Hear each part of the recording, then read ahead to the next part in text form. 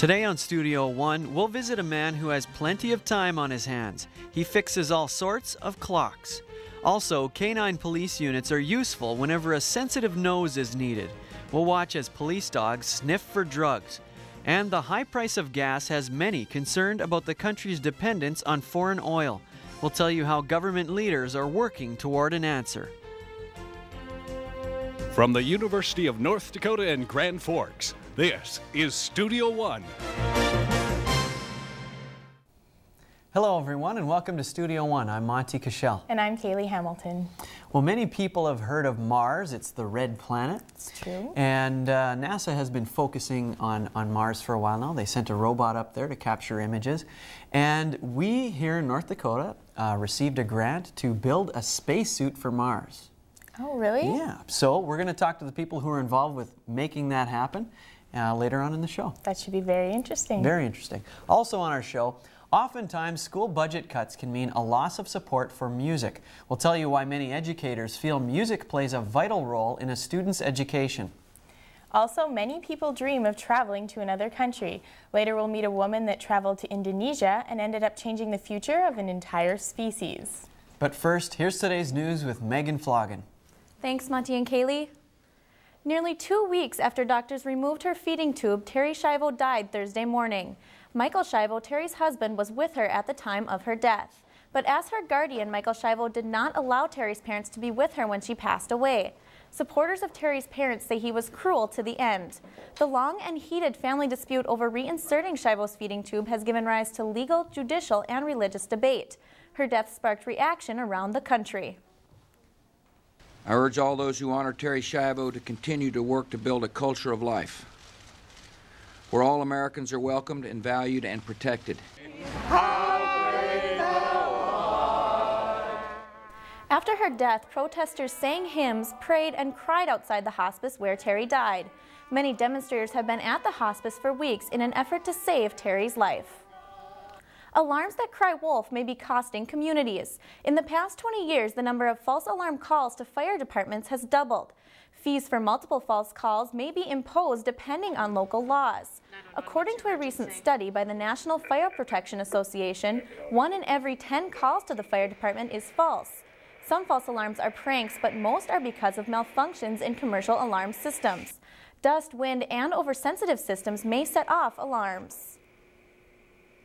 Someone who was smoking in the area with a smoke detector, and the smoke detector went out. Well, some would consider it to be a false alarm because there's no fire, but actually that detector functioned in exactly the manner in which it was supposed to. The increase in false alarms is also due to more people and businesses with fire or smoke detection systems. New technology is helping law officers find missing children. It is called AmberView and is currently being tested in West Virginia. AmberView was created shortly after the Amber Alert system began. AmberView captures a computerized image of a child's face from every angle. These images can be viewed three-dimensionally and will be stored in a database. During an Amber Alert, the pictures are transmitted to patrol cars via the internet. Creators of AmberView hope this new technology will help find missing children alive and well. With gas prices on the rise, many are left to wonder how much more they will be paying at the pump. It's also causing some government leaders to take a look at other forms of fuel to help reduce energy costs. To the nation's dismay, prices for gas and oil in the U.S. have been steadily rising over the past few years. To combat this problem, the Senate recently voted to begin exploratory drilling in Alaska's wildlife refuge ANWR.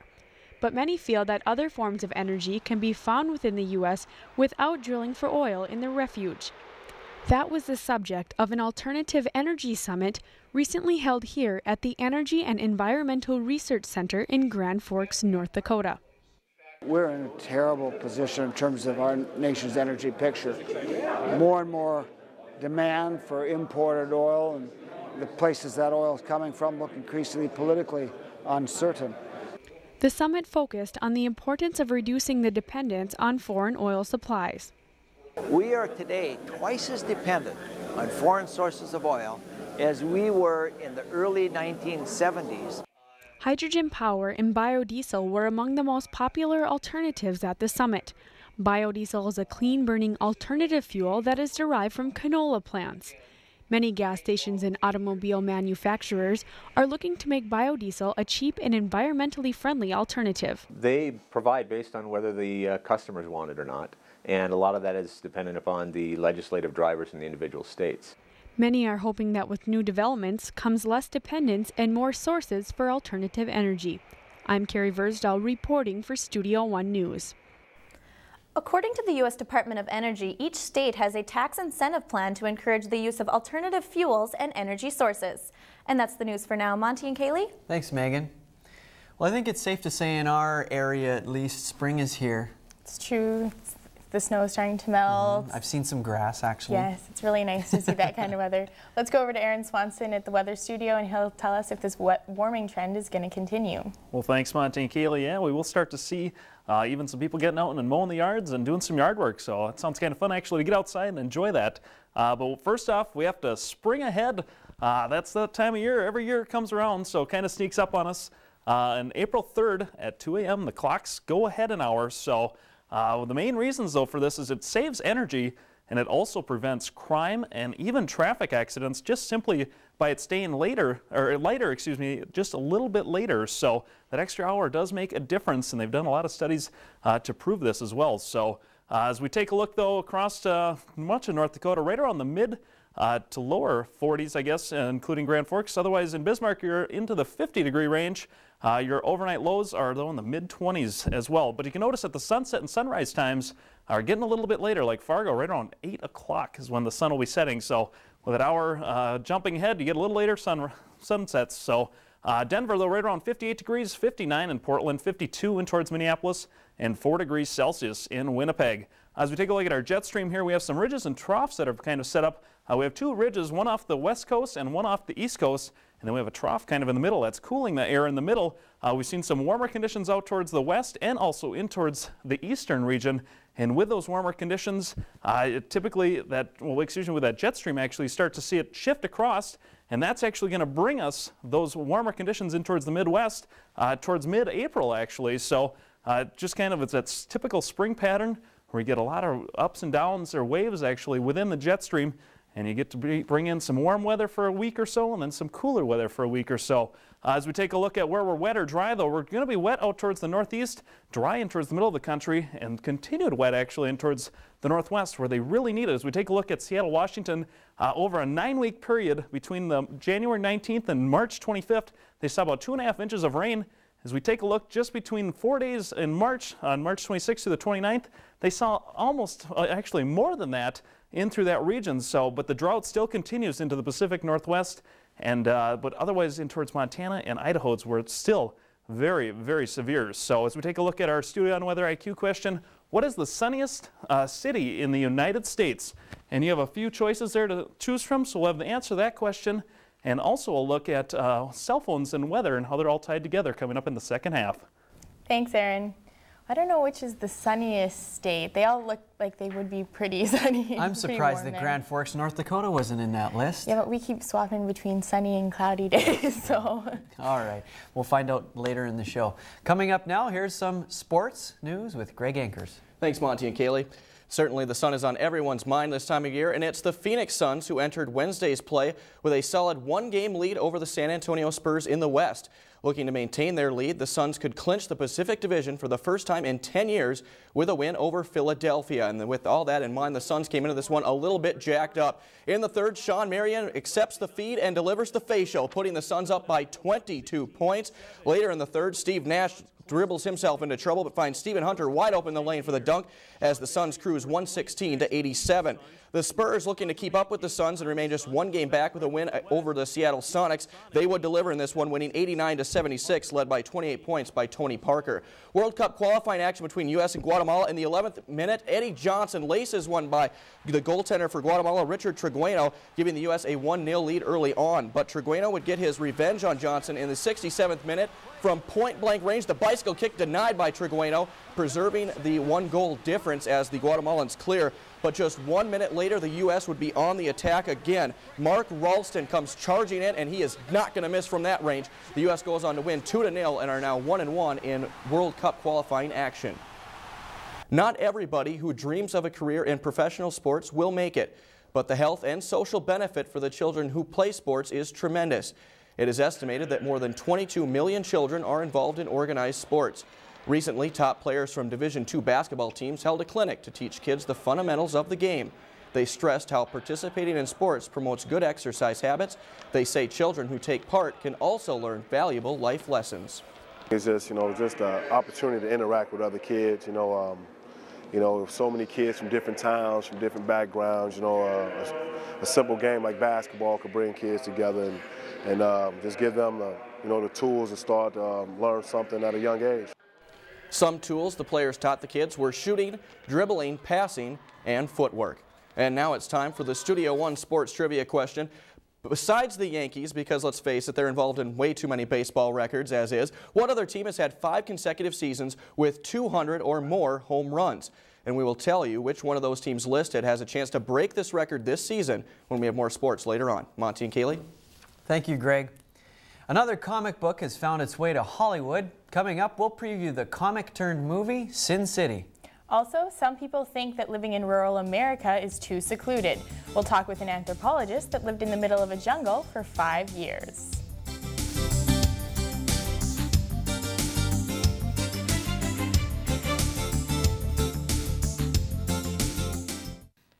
Need to plan an entire conference?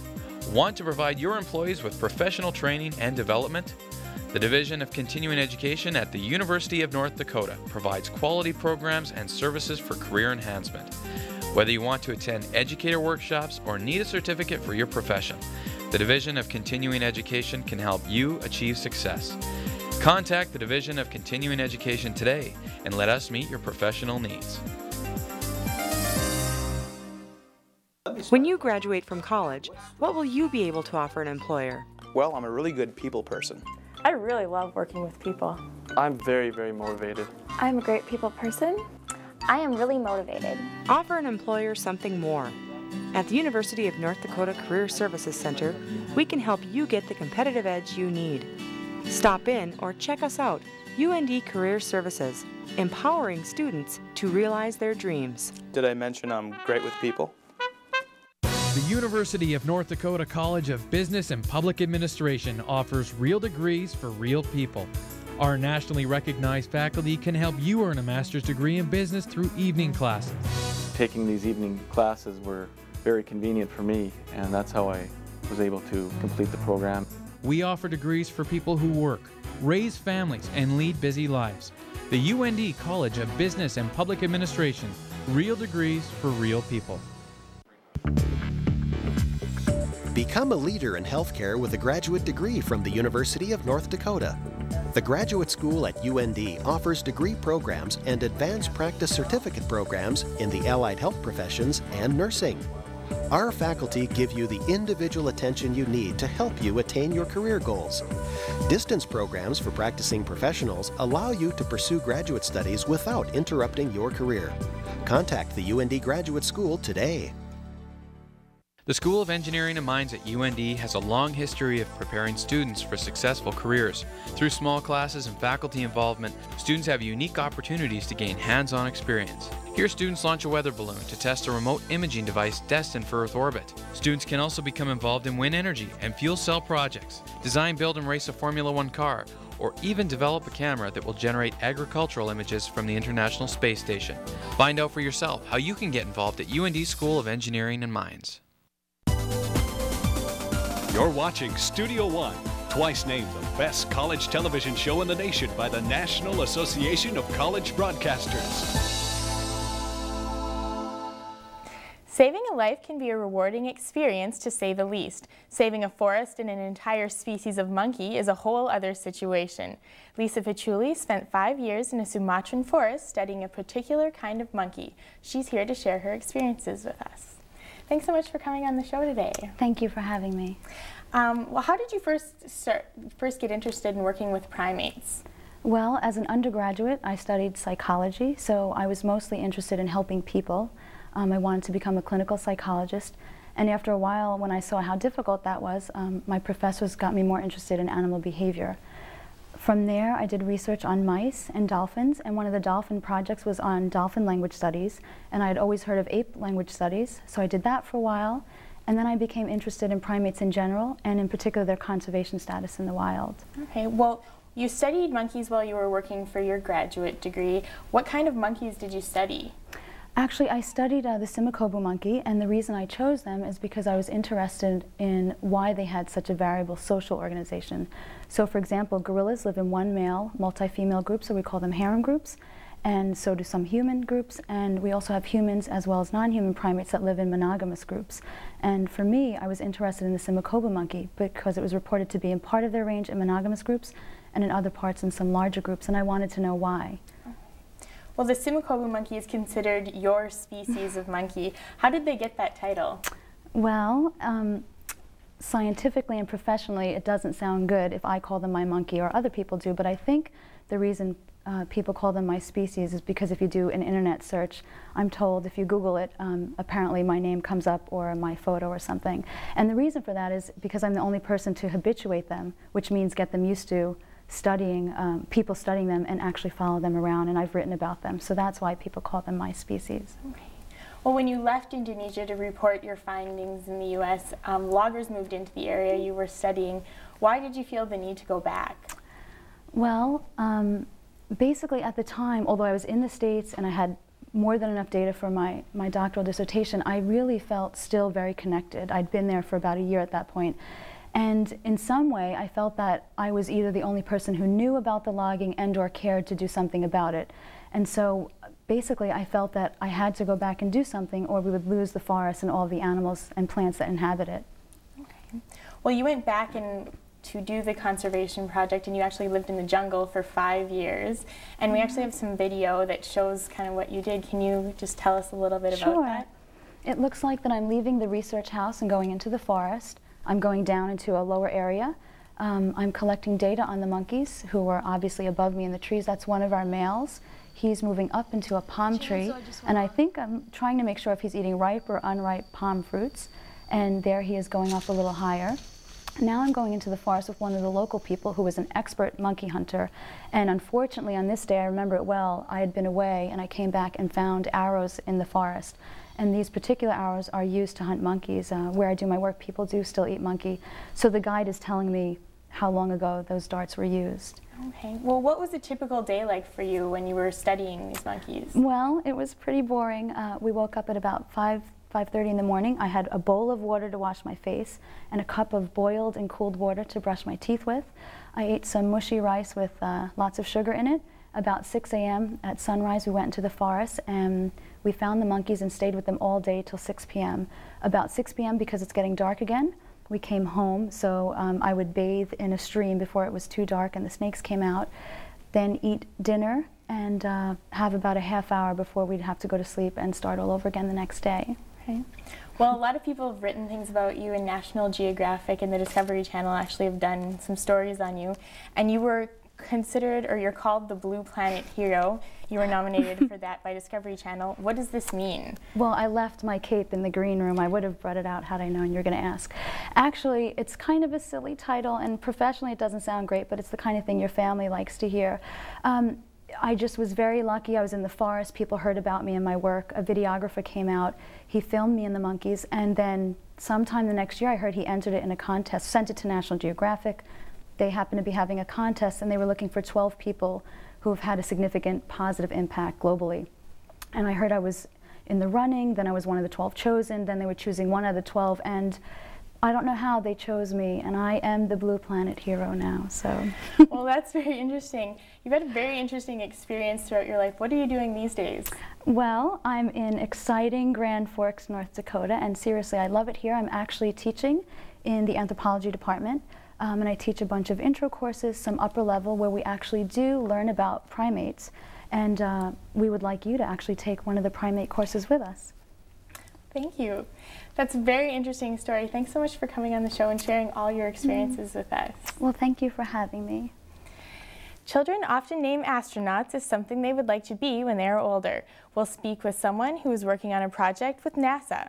Also, our next story features someone who works with oil, 3 hands, and many different faces. Stay with us to watch a special type of repair work.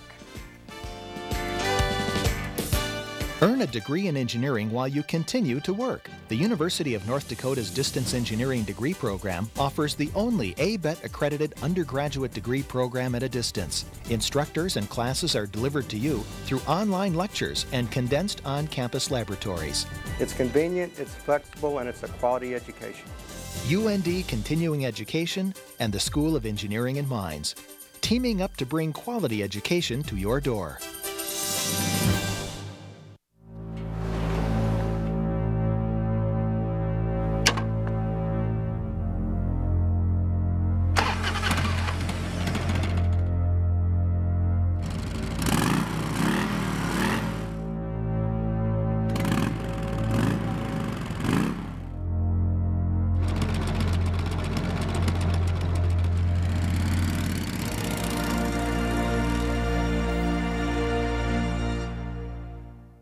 Need to plan an entire conference? Want to provide your employees with professional training and development? The Division of Continuing Education at the University of North Dakota provides quality programs and services for career enhancement. Whether you want to attend educator workshops or need a certificate for your profession, the Division of Continuing Education can help you achieve success. Contact the Division of Continuing Education today and let us meet your professional needs.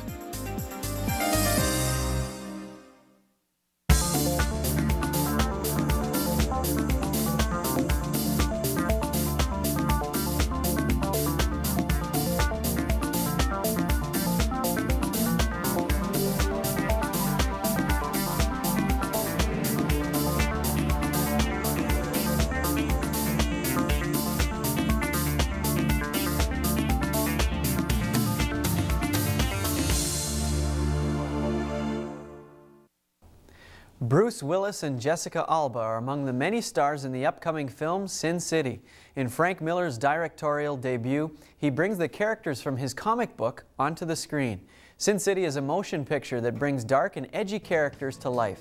Taken right from the comic book page, the characters of Sin City seek revenge, salvation, and sometimes both. The corrupt characters living in an unforgiving city are brought to life by a star-filled cast and special effects. We follow the books panel for panel sometimes, just about all the dialogue and voiceover that are in each book, I think is in the film. The majority of the film was shot in front of a green screen and special effects were added later. The movie's 3 directors worked hard to make sure the movie was exactly like the comic book tales. Now it's time to take a look at the events happening in your area.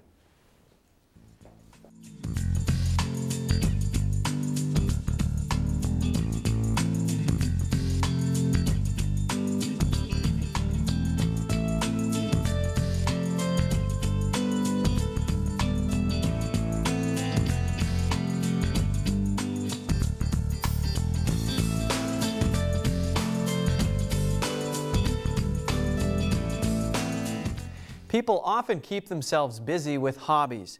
We'll spend a day in the life of a man who literally works around the clock. This tiny room in David Pilon's home is devoted solely to restarting time. Dave makes his living as a packaging operator at the Simplot factory by day, but when the wheels stop turning at work, his evening hobby is what keeps him ticking. Well, I tear it apart to figure out why, but I can't figure it out right now. After repairing clocks for more than 20 years, Dave has worked on a lot of different pieces. Well, mantles, walls, anniversaries, cuckoos, grandfathers, grandmothers, even worked on some granddaughters, which are very few. Pretty much anything with mechanical. He discovered he had a knack for tinkering, and he's been at it ever since. Dave has made countless repairs. Well, some of them are bushings, a lot of them need cleaning, some just need oiling and adjustments. Whether they're dirty, broken, or haven't ticked for years, Dave has seen it all. But once in a while, time stands still for stranger reasons. Then you get some people said their clock stopped when their husband died and the funeral was the time of the funeral. The clock all of a sudden just stopped right there. Whatever the problem, Dave just enjoys working on his clocks whenever he can. I'd say late morning. I like sitting outside in the sun. I'll work on them outside. I'll go sitting outside in the summer, just like being out there and listening to the birds and work on the clocks. So the next time your clock goes cuckoo, you'll know exactly who to call. With photographer Amber Gray, I'm Danielle Webster reporting for Studio One. Dave's 5-year-old son Ryan loves to help his dad work on his clocks. One of his duties includes oiling clock movements. Coming up, police officers have a variety of crime-fighting tools. In our Spotlight segment, we'll show you a police tool that can detect the faint scent of drugs. That story plus news, sports, and weather in the next half hour of Studio One.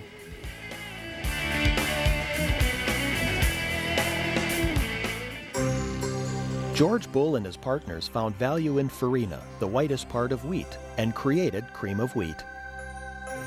Patrick Haggerty founded Texas Instruments and helped it become one of the nation's high-tech giants. Raymond Rood is responsible for the modern diving board. His diving boards have been used in every Olympic competition since 1960. Chris Moen and Marlene Schott launched their food company through the UND Entrepreneurship Program. Will yours be next? The University of North Dakota Alumni Association and Foundation, together with thousands of alumni and friends, are making a difference at UND. Thanks to generous private support, many students have experienced the rich history, tradition, and spirit of the University of North Dakota. UND alumni and friends understand the importance of education and are proud to be part of UND's growth and success. Learn how your gift to the UND Foundation can benefit you and your university. You can make a difference. Earn a degree in engineering while you continue to work. The University of North Dakota's Distance Engineering Degree Program offers the only ABET accredited undergraduate degree program at a distance. Instructors and classes are delivered to you through online lectures and condensed on-campus laboratories. It's convenient, it's flexible, and it's a quality education. UND Continuing Education and the School of Engineering and Mines, teaming up to bring quality education to your door.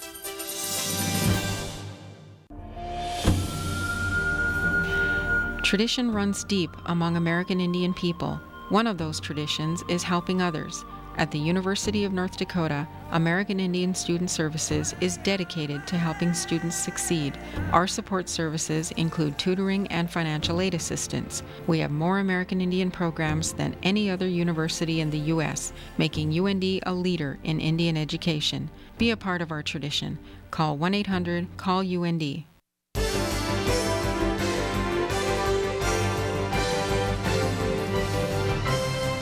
From the University of North Dakota in Grand Forks, this is Studio One.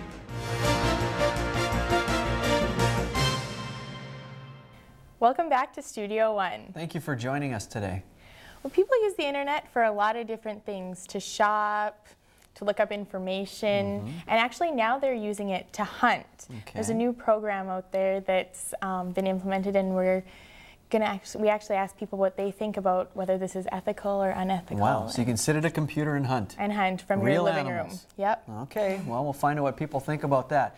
Also coming up in the next 30 minutes on Studio One, many American students have no access to a music program.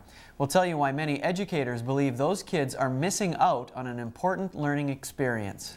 Also, it would be very hard to hide drugs from this police officer. We'll introduce you to a crime-fighting team armed with a badge and a powerful nose.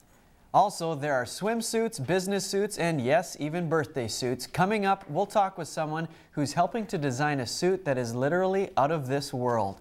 But first, here's today's news with Megan Floggen. Thanks, Monty and Kaylee. The commission looking into U.S. intelligence failures says American spy agencies were dead wrong about Iraq's weapons capabilities. The panel presented its formal report to President Bush Thursday morning. The co-chairs of the commission appeared before reporters to answer questions about their findings. The report concluded that U.S. intelligence does not know much about weapons programs and threats from other nations. The report says pre-war judgments were wrong and intelligence was unable to collect accurate information. The commission is recommending a complete change in the intelligence community. First Lady Laura Bush left Afghanistan Thursday. Her 5-hour visit brought nearly $18 million in aid and the promise to build an American university. Bush, a former school teacher and librarian, met with students and teachers to highlight advances for women in that country. She also met with President Ahmed Karzai and U.S. troops serving in Afghanistan. From the morning commute to driving home, streetlights are often overlooked. But like most technologies, traffic lights are facing upgrades. Cities throughout the nation are switching from incandescent light bulbs to an energy and money-saving alternative. Light-emitting diodes, or LED traffic lights, are the same technology used to light computer screens. But today the technology is lighting up intersections. Reports show that the new signals are saving cities both energy LEDs and maintenance costs. Anywhere between 80 and 90% more efficient, use less energy than incandescent bulbs. Because of their design, LED traffic lights are brighter, making them easier to see. Traffic officials say that the new lighting system will make driving safer. For the first time in modern history, today's generation may live a shorter and less healthy life than their parents. According to the New England Journal of Medicine, about 30% of American children are overweight. Many health experts agree that within the next 50 years, the average American lifespan could be shortened by at least 2 to 5 years. Some health officials blame fast food and cuts in Phy-Ed classes for the rise in childhood obesity, but some doctors have doubts that obesity will negate the effects of other medical advances. Math, science, and English are arguably some of the most important classes a student can take. But some educators and students say a different class provides knowledge that could be just as important. Students don't use calculators or test tubes in these classes. And notes are not what you study for the next test. From classical to jazz, music class is a large part of a school's curriculum. Millions of students across the U.S., from elementary through high school, are involved in a choir or band class at their school. It's just fun. It's my own thing, I guess. Some people like sports. I like choir. And at conferences like this one, teachers and students emphasize the importance of keeping music education in schools. The arts, of which music is a big part of, needs to be in our curriculum. The balance of sports, music, academia, it's so important. It's so critical to our society, to our young people. Music is involved throughout everything in the world. It just applies to your life in general. According to the No Child Left Behind Act, music is part of a school's core curriculum. Yet nearly 25% of U.S. students are without access to any type of music course. We need this side. We need this human side. It's just a great activity to be a part of. While access to these classes is dropping in some schools, many states do require students to take a music class. But the relationship between student and class isn't always harmonious at first. Choir director back in like 7th grade basically made me, and I just fell in love and just can't get away from it. And educators hope more schools will give students the opportunity to fall in love with a music course. Research by the National Association for Music Education shows that students involved in music classes score higher on standardized tests, have better spatial reasoning skills, and are less likely to use drugs or alcohol. And that's the news for now. Monty and Kaylee? Thanks, Megan.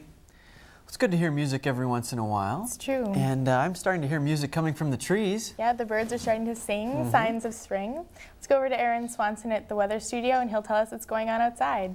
Well, thanks, Monty and Kaylee. It is a fun time of the year. You get to see a lot of those things come back to life. So, and a good sign of what we've seen, actually, we've seen some snow and also some rain in towards the northwest. So that's usually a good sign that you start to see some signs of spring, at least. The spring in the higher elevations, some snowmobilers got to get out and enjoy the weather, so it was kind of nice for them.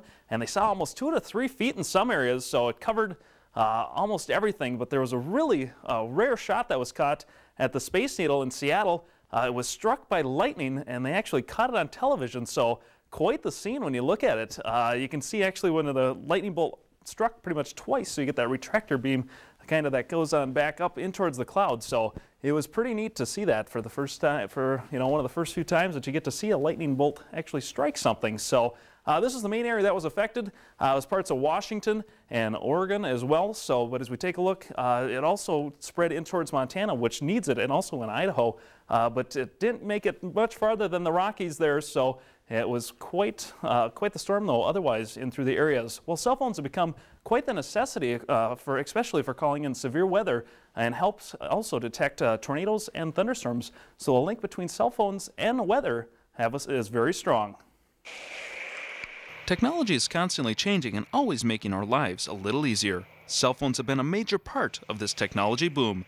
The small phones have made getting the latest news, sports scores, and even the weather a lot easier. People are really into getting the web-based phones. It's kind of cuts down, makes your day a little more convenient. Newer cell phones can gain access to the internet. They can find weather sites that will give you all the information you will need to get yourself through the day. You can type in any zip code, you can see the current weather, you can get a 7-day forecast, you can get the travel weather, what you can expect for the next week if you're going on a trip or something. That for most of the upper Midwest and Great Lakes. In fact, for most of you, there will be some glimpses of sunshine to be found on Tuesday. These phones are not only making travel plans easier, they are also saving lives by alerting people of dangerous road conditions and when severe weather is in their area. Cell phone companies say a new TV feature is the next step in the cell phone industry. Well, 95% of the United States is actually covered by cell phones towers, so there's a very good chance that you'll be within range to call in a storm or also just to get the travel weather for yourself. So here again is a recap of our Studio One Weather IQ question. What was the sunniest city in the United States? And actually your answer is Yuma, Arizona, where they see about 80% of the year they'll have sunshine, so only 20% that you're not gonna. So good chance of getting a suntan down there. So Monty and Kaylee. Thanks, Aaron. Well, Yuma seems to be the place to be then. I guess. You wouldn't want to go down there with a winter white skin. No, probably not. You probably end up getting burnt very quickly. All right, well, let's go to sports again with Greg Ankers. Thanks, Monty and Kaylee. It's been a roller coaster season for the University of North Dakota men's hockey team, but one unfortunate downturn has the team riding high just in time for a championship run. The University of North Dakota men's hockey team has hit the stride they've been waiting for all season. The team has now won 7 of its last 8 heading into the NCAA Frozen Four. But a tragic event during the conference tournament may be fueling them more than they realize.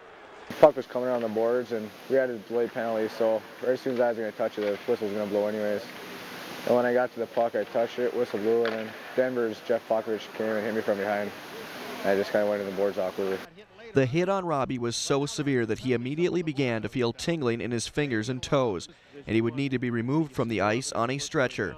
Following, he had surgery to remove a vertebrae in his lower neck. But it's the loss of this prominent player that may have given the team the inspiration it needed all along. Extremely popular guy in the locker room, on the bench, and very important to us on the ice. But certainly right now I know the guys are going to play a little bit extra hard for him. When you see a teammate go down like that, you definitely want to play for him, make sure everything's okay, and in a sense, have a good time for him since he's not there, and make sure he enjoys it as well. While the team has begun its final preparation for their charge towards a title, Robbie says it's difficult not to play, but he knows what he has to do. My role is just kind of cheer the team on and just kind of give them a little inspiration if I can, and hopefully they keep it going. There may be thousands of fans cheering for UND at the Frozen Four this year, but it's the voice cheering from the bench that may be the most important. UND Fighting Sioux open up the NCAA Frozen Four against their rival, the Minnesota Golden Gophers in Columbus, Ohio.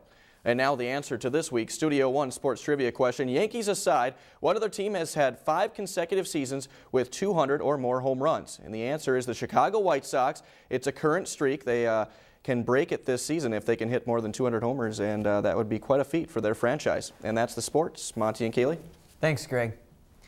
People often have more free time on their hands after they retire. One group is occupying time by picking up musical instruments, whether they have played before or not. Also, teamwork is essential between police partners. We'll show you how a special team works to find hidden illegal drugs.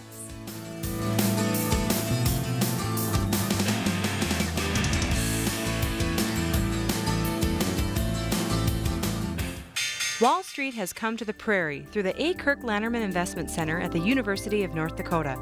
This state-of-the-art facility in the College of Business and Public Administration provides hands-on experience in the world of modern finance. Students learn how financial markets react with lightning quickness to world events. They use cutting-edge technology and real-time data for more than 200 financial markets around the world. The Lanterman Investment Center provides the tools to make a career out of an education.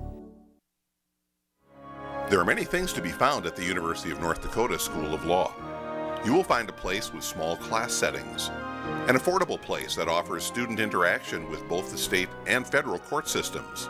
You will find a school that has averaged over 90% placement for its graduates the past 5 years.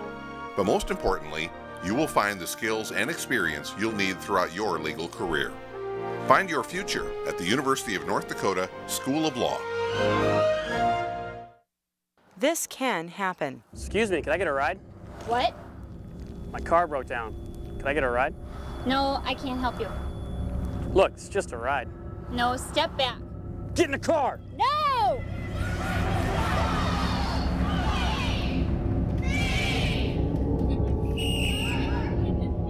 Women can defend themselves. To learn more about Impact U or to enroll in a class, call the UND Women's Center.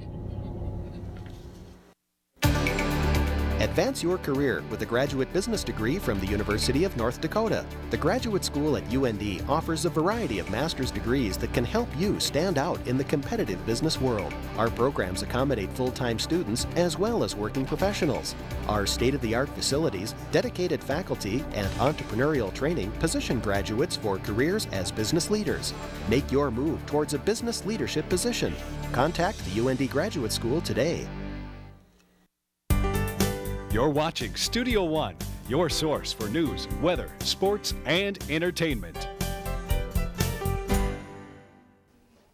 Adventurous seniors now have a chance to try something new. Throughout the U.S. and Canada, musical bands are helping to keep older adults young.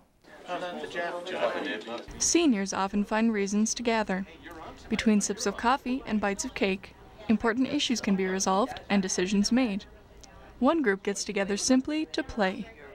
A lot of people are living way past the time they retire, and so they're looking for something to do.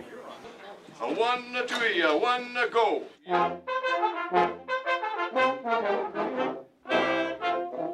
They want something that's challenging and fun, and that's what we have here.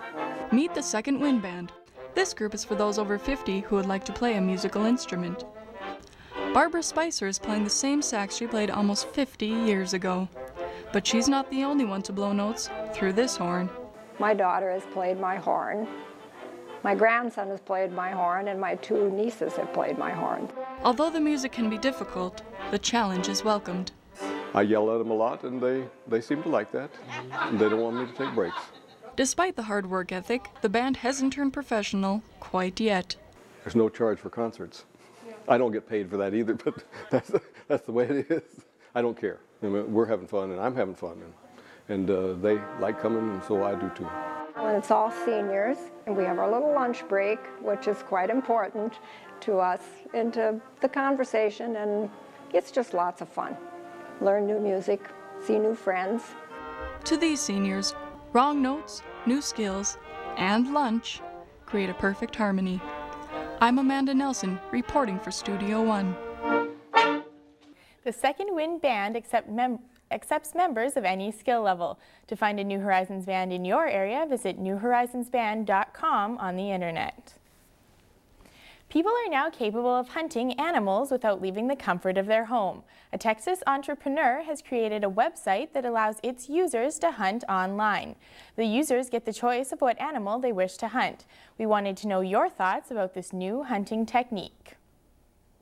If it's actually used on a target, it's actually a way to get people who are unable to get out there. It's very, I don't know, it gives them the opportunity. I can understand the purpose of it, and I think it would be beneficial or be entertaining as a virtual thing, but I think it's slightly dangerous to use the robotics. Well, I just don't see where the thrill of the hunt would be there and what the purpose of it would be.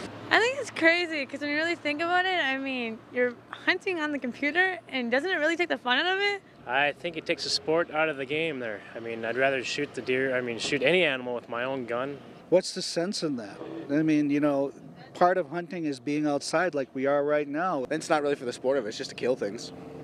Personally, that's my belief. I just think it's no different than getting out there and doing it yourself. It just makes people, it gives them a chance to be lazy. To become an officer of the law, one must go through a series of courses and tests. The demanding training sessions are still required even for those competing on 4 legs. Huh? Good boy. Bosco and Thunder enjoy walks and playing fetch. That is, when they're off duty. These canines are among an elite group of dogs chosen and trained to work with police officers. The hounds go through countless hours of training to make the force. Find it for me. Find it.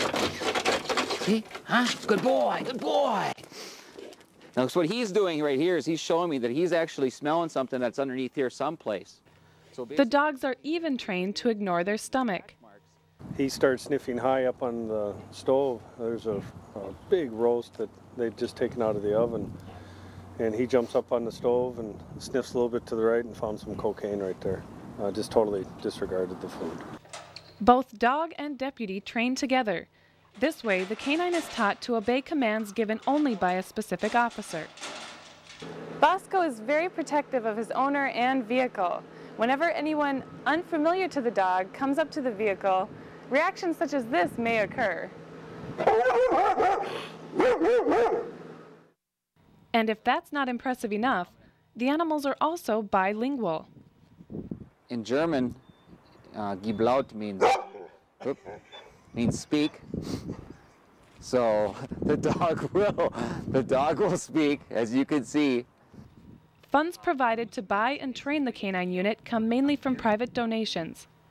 The dog's value right now, because of their street experience, is well over in excess of $10,000 each.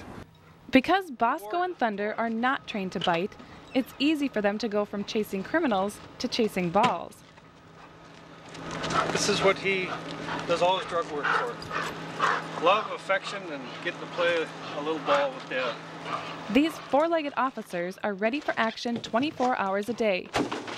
The teams are ready to venture through blizzards, 100-degree heat, or any other obstacle the crew may encounter. At first glance, these animals may seem like an ordinary house pet. You want more napkins? Huh? Oh, I'm gonna need more. Okay. However, a closer look reveals an extraordinary drug-sniffing tool that can't be replaced with technology. That's Bosco the Wonder Dog. Keep loud. Reporting for Studio One, I'm Virginia Sticka. The deputies both say they plan to adopt their companions when the dogs retire from the force. Coming up, the red planet Mars is the fourth from the sun and has no human life. Next, we'll speak with someone who's trying to learn more about Mars by designing a spacesuit for this unique planet.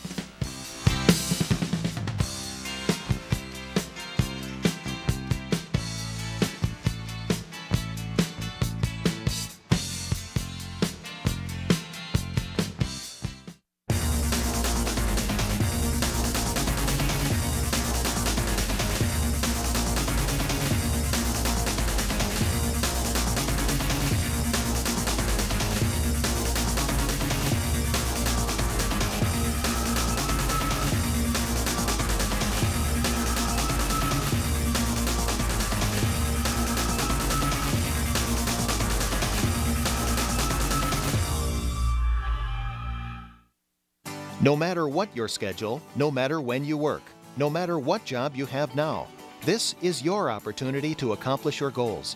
Degrees After Hours at the University of North Dakota can work around your busy schedule.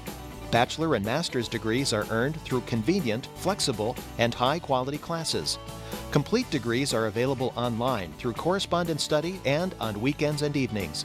Earn a degree on your terms with Degrees After Hours at the University of North Dakota.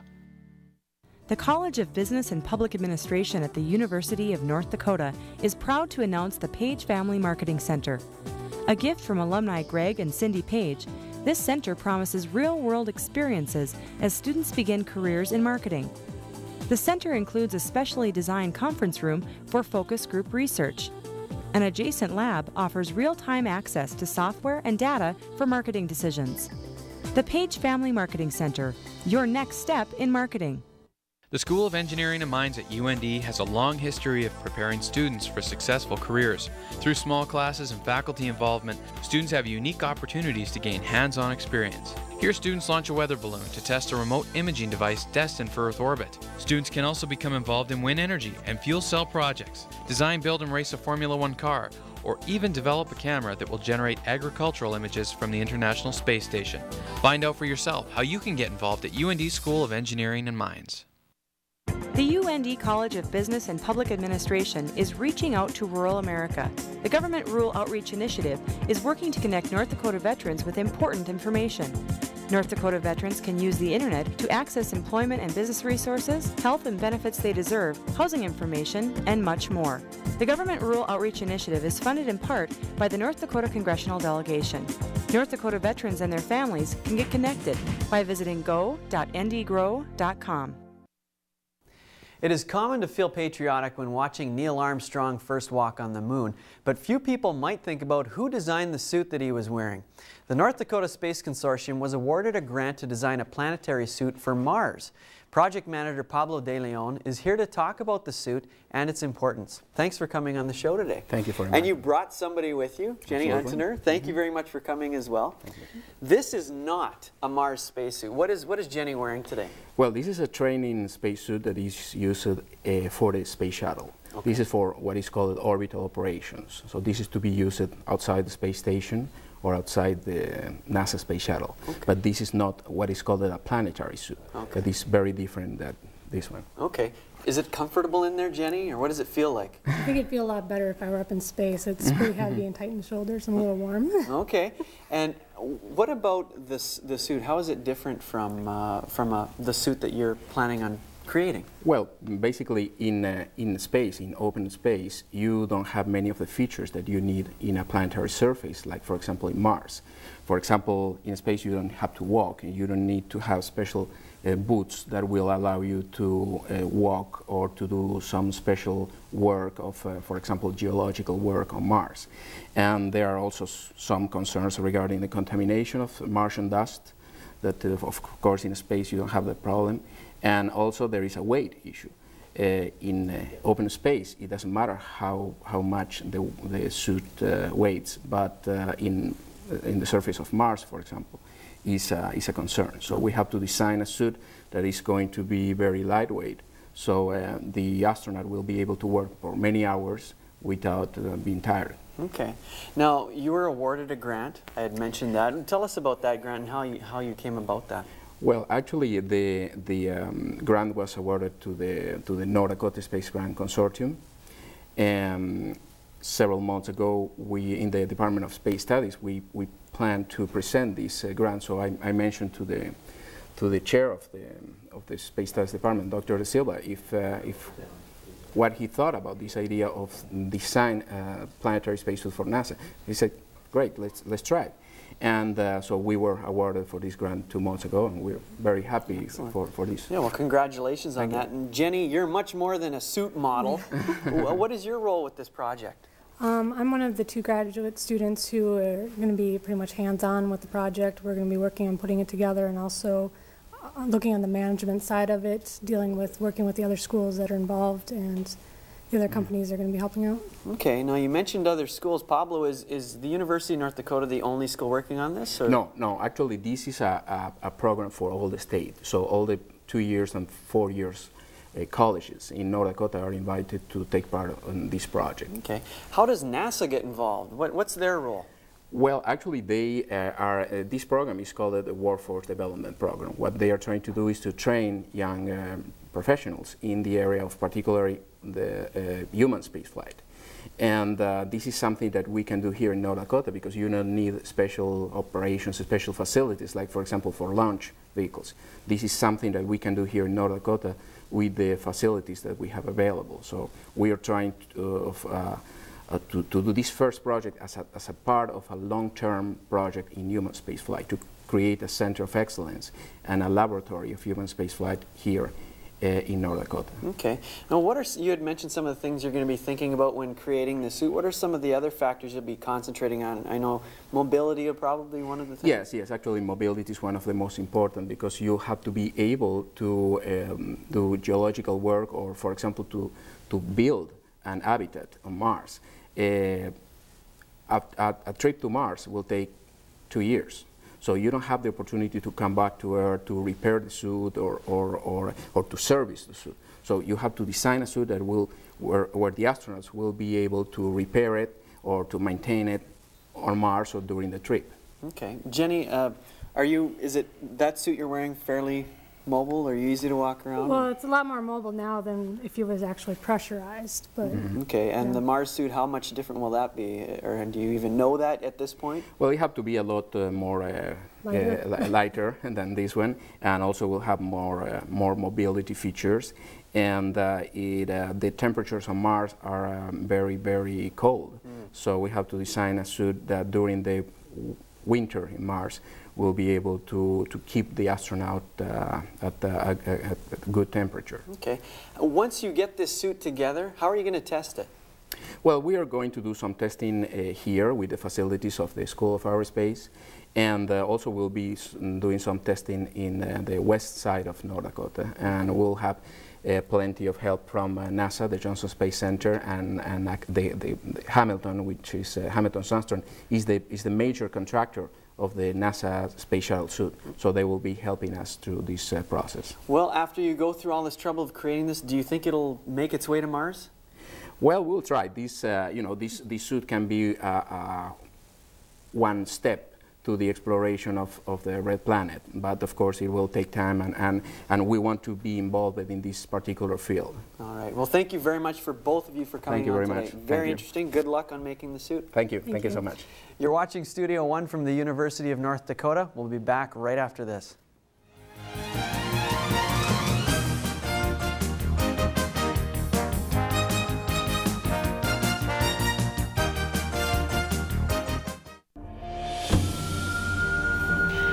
Tradition runs deep among American Indian people.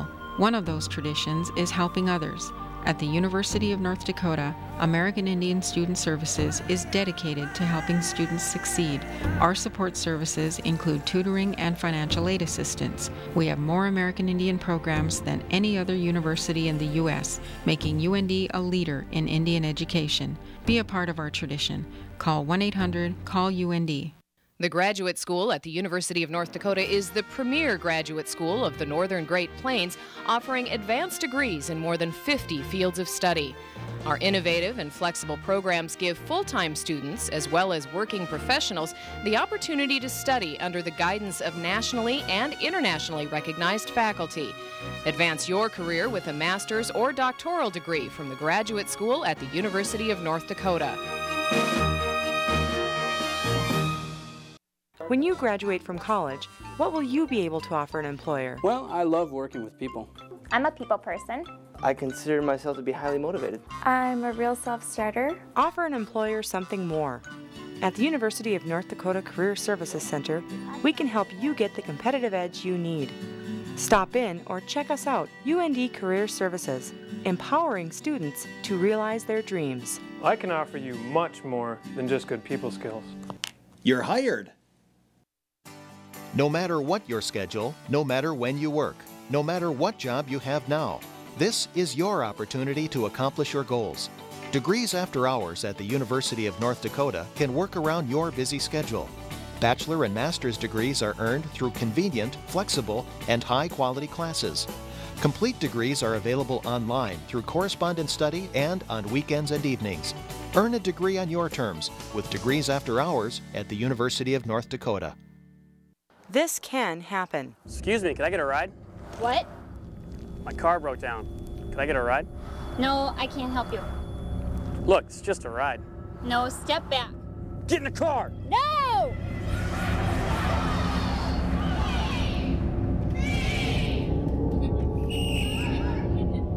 Women can defend themselves. To learn more about Impact U or to enroll in a class, call the UND Women's Center. Tune in next week on Studio One. Cell phones are everywhere. We'll take a look at the new and wild accessories targeted for cell phone users. Plus, we'll have other news and entertainment stories for you. We're going to leave you now with pictures of a fire station, courtesy of photographer Patrick Wynn. From all of us here at Studio One, have a great week.